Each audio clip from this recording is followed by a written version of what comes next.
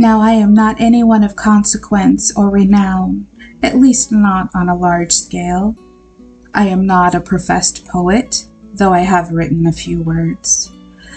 I am not extraordinary, but happy to be just ordinary. I seek the answers to my questions, forever on the quest for the whole truth, not just the rosy kind. My life is not for anyone to understand, rather it is for me, myself, to live. One cannot rely on others when it comes to their own truths, for it is within that real truth resides. Self-doubt has destroyed many.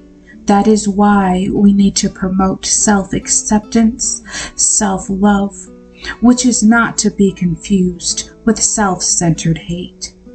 To know thyself is the ultimate knowledge, for it is much harder to destroy the life of the one who knows who they really are. My life can be taken in a single moment, but my spirit will continue. Back to the stars, shining as bright as ever. There is no mystery here. Those with a spirit will never die. Even if the body fails and is buried or burned, the gift of life is precious.